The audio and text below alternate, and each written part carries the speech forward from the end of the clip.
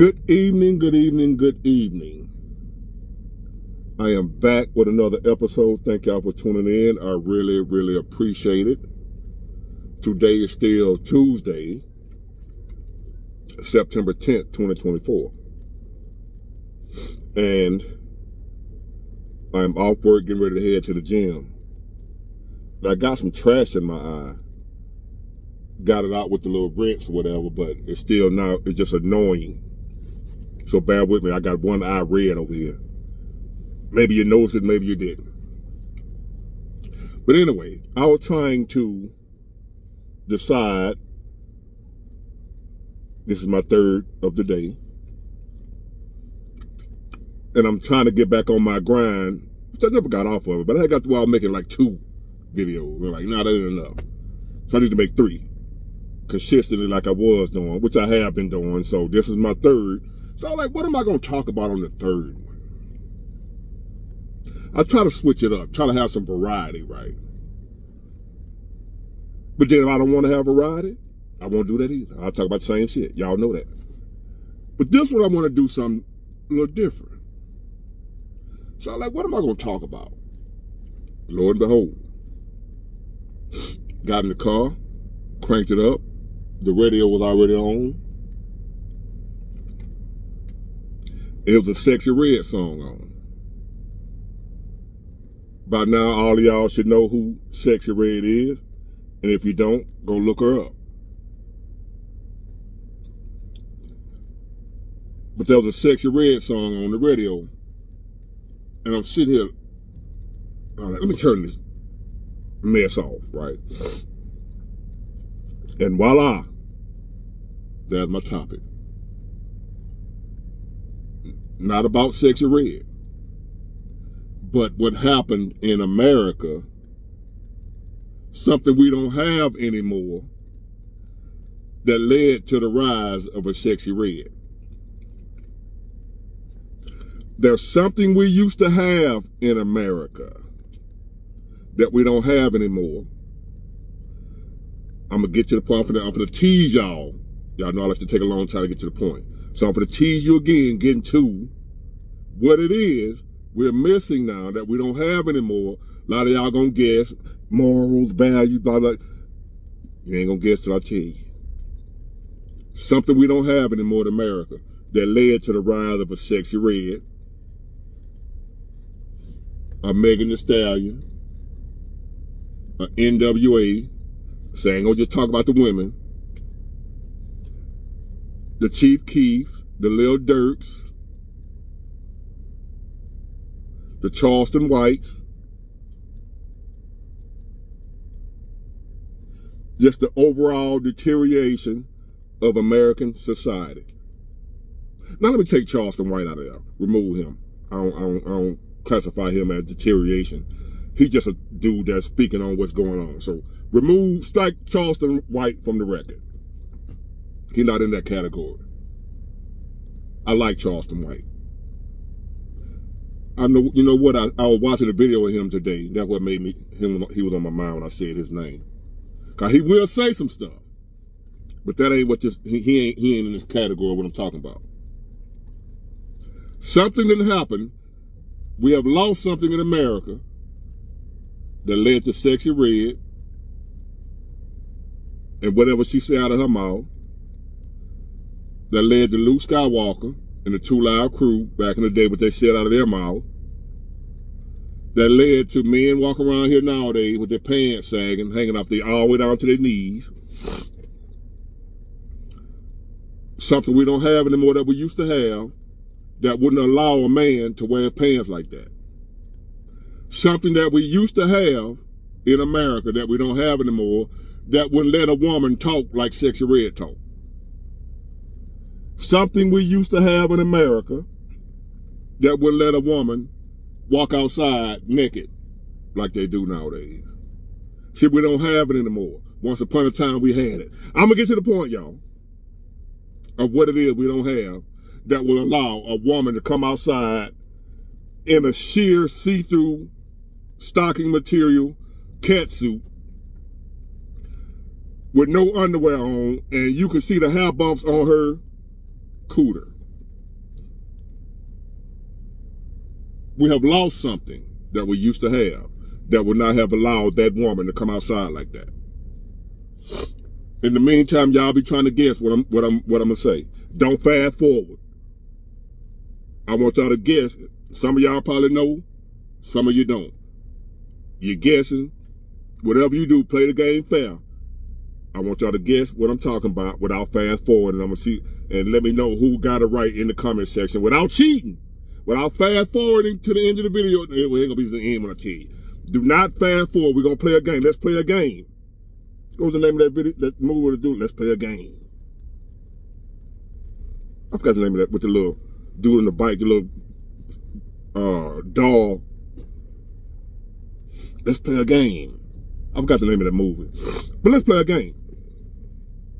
In the comment section, tell the truth. If you guess right before I got to what I was talking about, what we missing now, put it in the comment section that, hey, I got it right when I tell you what it is, without you fast forwarding. I know if you're lying. Don't ask me how, I just know if you're lying. And then I trust y'all that you're going to tell the truth. That I knew what you were talking about, big boy. What we missing, that we don't have anymore, that we used to have, that would not allow a sexy red to be saying what she's saying. That would not allow a woman to come outside half naked. Or all the way naked. That would not allow a man to walk around with his pants hanging down to his knees. To not allow the music that we listening to on the radio to be played. That would not allow what we're able to watch on TV now. It couldn't be played on TV once upon a time in America because we had something that wouldn't allow us to do that. That we don't have anymore. We had something that wouldn't allow you to be out outside smoking your gas or whatever, your dope in front of everybody, everybody looking at you. See, I used to do, back when I was getting, doing my thing, we used to sneak and do it. But we had something that we ain't got now that I'm talking about.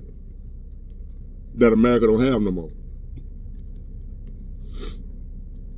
Shame. Shame. In America, we have no more shame. We need to bring shame back. S-H-A-M-E. We have no more shame. We're not ashamed of anything. We have no shame. Have you no shame? No, we don't. Anything goes. Women out here sleep around more than men. Once upon a time, a woman would have been ashamed of that. Nowadays, a woman all on social media, YouTube, Facebook, you name it, talking about how she give, how cool. No shame. I grew up during the time where if a woman did give some sloppy toppy, she was rare that somebody knew about it. Now, with women doing it, but she wasn't going to say it. And if you told somebody she did it, she was shamed. She be sucking you. Not no more. Now a woman will get on anywhere in front of anybody and talk about how she do it. How she get that sloppy toppy. Because we have no shame.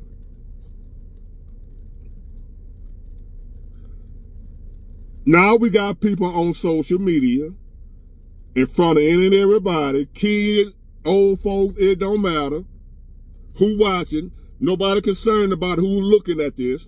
You grown, you ain't got no business looking then. Because we have no shame. But they'll get on here talking about, what you call it, tossing salad, eating the groceries. I got to be careful about what I say on here. Y'all know what tossing salad is, right? Eating groceries.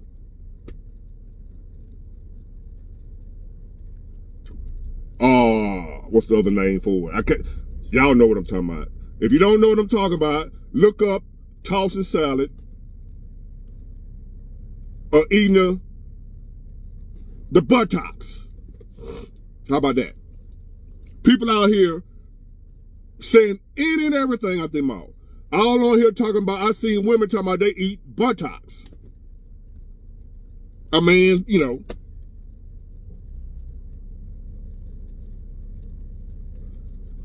I ain't tripping off if you do that or not. I'm saying you broadcasting to everybody what you do in the privacy of your own home. It's supposed to be between you and your partner. Now people just say any and everything about what they do behind closed doors. And nowadays people doing some of the nastiest, kinkiest stuff you can think about, but they have no shame. No, you should not be ashamed of what you do as two consenting adults behind closed doors. No, you shouldn't be ashamed of that. What you should be ashamed of is that you broadcasted it for everybody to hear. That's nobody's business but you and your partner. But you have no shame. So therefore, a woman won't mind coming on social media, Facebook, what have you, posting all types of filth. Men too. Just both, men and women. We both do. I'm guilty. But I stopped because I still have shame. There's still some things in this world, in this life, that I'm still ashamed to do because I don't want to make my deceased mom look bad, my deceased father look bad, my living mother who's bedridden. I don't want to make her look bad. You see what Big Ward over there doing? He ought to be ashamed. See, there's some people don't say no more. You ought to be ashamed of yourself. When the last time you heard somebody say that? Anywhere. You can't say that. Because if you say somebody ought to be ashamed of themselves, they're not going to come after the person who's doing the shameful behavior. They're going to come after you for saying they ought to be ashamed of themselves. Society going to attack the person that said, you ought to be ashamed of yourself. That's who's going to get attacked. Not the person with the shameful behavior. This America. You got a right to do what you want to do. She grown. I'm grown. He grown. They're going to defend the nasty person. They're going to defend the person that's walking outside half naked. You insecure. Mind your business. You ain't got to look. If you say something about that woman out here with her cooter showing, it's going to be women that's going to stand up for her. If you say she ought to be ashamed of herself for coming outside like that, they're going to attack you for saying she ought to be ashamed of herself. They ain't going to tell her, baby, you ought to be ashamed of yourself. They're not going to join in with you. They're going to attack you for saying she ought to be ashamed of herself. She outside naked. She grown. She got a right to do whatever she want to do. Don't look. Like ain't no kids out here. Elderly people out here. They'll attack you for saying. You better not say, you ought to be ashamed of yourself. See, once upon a time when I was growing up, that was a common thing. You ought to be ashamed of yourself. You ought to be ashamed of yourself letting them kids come outside looking like that. Their hair ain't combed. They dirty. You ought to be ashamed of yourself. You ought to be ashamed of yourself. You coming outside looking like that. In the grocery store with a bonnet on in Walmart. You ought to be ashamed of yourself. Can't say that no more. America has no shame. Which the young boys nowadays think is a style. It's their style, the way they want to dress, what have you. Once upon a time, a man would have been shamed to come outside with some tight pants on, unless he was. Now, it's y'all style. Skinny leg. I can't hardly go to the store no more and buy pants. All they selling is skinny leg. I don't wear no skinny legs. I'm a grown-ass man. But nowadays, no shame. A man would have been shamed to come outside. Y'all young boy, maybe y'all don't know, y'all didn't grow up during that time, whatever. This a different world y'all living in, I get it. Once upon a time, a man would have been shamed ashamed of himself, to my coming outside with some tight pants on. I remember when I was in high school, we didn't have much money. And I had outgrew some clothes. But I had enough to wear. And I put on some pants and wore them to school. And they was tight. What y'all is okay with now. Man, I got janked so bad. I told my mama, I don't know what you gonna do, how we gonna do it. I go cut some grass, something. I'm not wearing them clothes no more. I went to school. They called me Tight Pants. That was my nickname. They go Tight Pants. Now it's the fashion. That's what y'all do. I went to school. This was in the 80s. I graduated in 1990. It was in the 80s. And I outgrew them pants from the year before. I was going to wear them again. You know, your mama wash, keep them clean, hang them up, this, that. It's your school clothes. Well, this was my school clothes for next year because we had no money. I outgrew them. They was tight, but I could still button them up. My mama said, you going to wear them. If you can button them, you wear them. She didn't care nothing about how tight they was. I almost walked home from school. And I lived about 10 miles from the school. I was going to walk home. I was so embarrassed. So ashamed of wearing them tight-ass pants. Not by choice, but necessity. Y'all choosing to wear tight pants. No shame. But hey, big boy, we wear what we want to wear. I'm just talking about I'm cut from a different cloth. Wear what you want to wear. We talking about shame. There's no way a man in my era would have came outside with their pants, them Burt Reynolds on. That's what we call them. They called me Burt Reynolds. Look up who Burt Reynolds was. Or James Evans. That was another name they used to call me. And Bo Duke. They called me Bo Duke, James Evans, Burt Reynolds, and tight pants. One day of wearing tight pants got me 4 nicknames. Bo Duke, Burt Reynolds, James Evans, and tight pants. Just because I had on a pair of tight jeans. And that was all I had. They didn't care about the struggle. I was ashamed though. Not no more.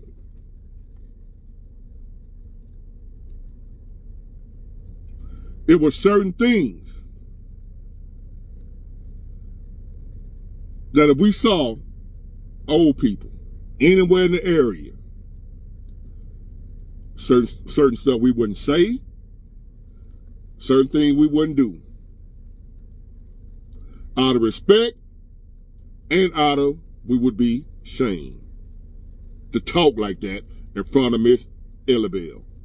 Because Miss Ellabelle gonna tell you, boy, you ought to be ashamed of yourself. I know your mama raised you better than that.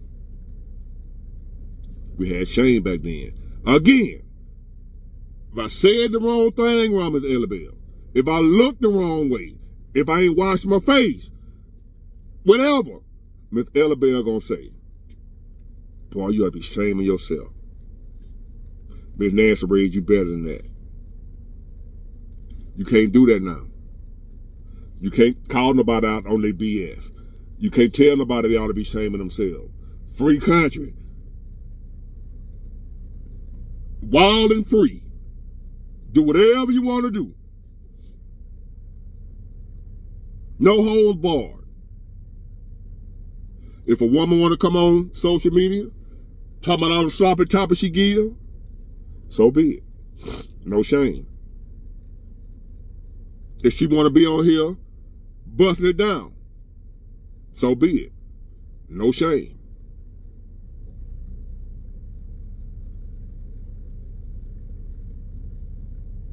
If a man want to be on here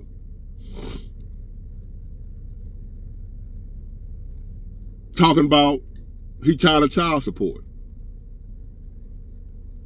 See, once upon a time, a man would be ashamed if folks knew he wasn't taking care of his child. Once upon a time, if somebody knew you wasn't taking care of your child, you would be shamed. Now y'all coming out saying, man, child support system, they need to do away with. You know why they got child support? You know why the child support system is in place? From dudes that when there wasn't no child support, wasn't taking care of their kid. A system had to be put in place to make men take care of their kids. From when it ain't always been no child support system. Y'all know that, right? Child support ain't always been around. The child support family court thing. Women and men always been getting divorced. Divorce ain't that new, but there wasn't no child support. Child support came into play because men had no shame when it came to being a deadbeat dad. See, where I grew up, men were ashamed that folk know they weren't taking care of their kid.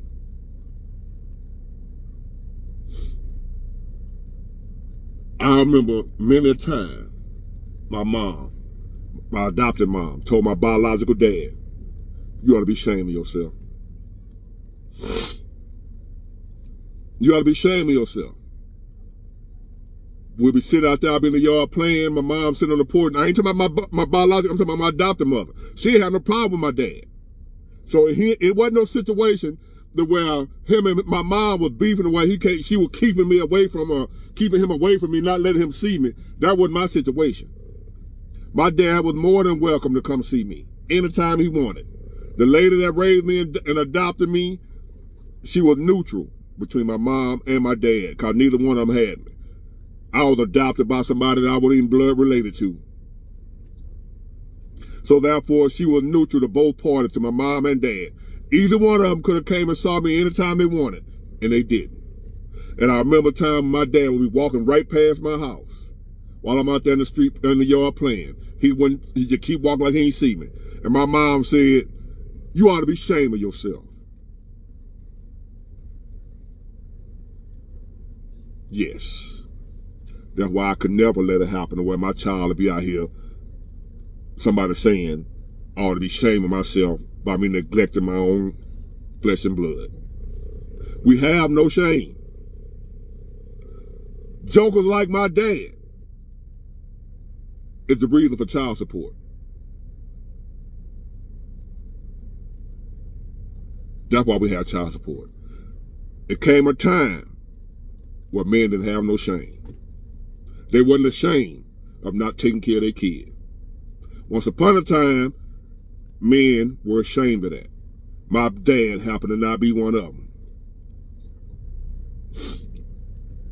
But I knew plenty of other men that I had as an example. My dad wasn't an example for me. He was not my example. I had some real men to look at for an example of how a man was supposed to be. And the men I saw, they wouldn't dare let you talk about they weren't taking care of their kid. So it was a blessing that I wasn't raised by nowhere around my sorry ass daddy. That's why he laid up somewhere right now. I think he might be dead. I don't know. Don't care. I don't know. Last I heard, he was somewhere bedridden. I don't know. But because he had no shame, I have no shame when it comes to not giving a damn about what he had. So I'm guilty too. Some things in life, I don't have no shame. I ain't ashamed to tell you. I don't care how he doing. But other than that, I still have some shame. So in the comment section, let me know who guessed what I was talking about when I said that's something America doesn't have anymore that kept us from living this life, having a society the way it is now in America. No shame. Anything goes. You can do whatever you want to do, and you ain't got to feel no type of way about it. Enjoy yourself. No shame. Get it, got it, good. Bye.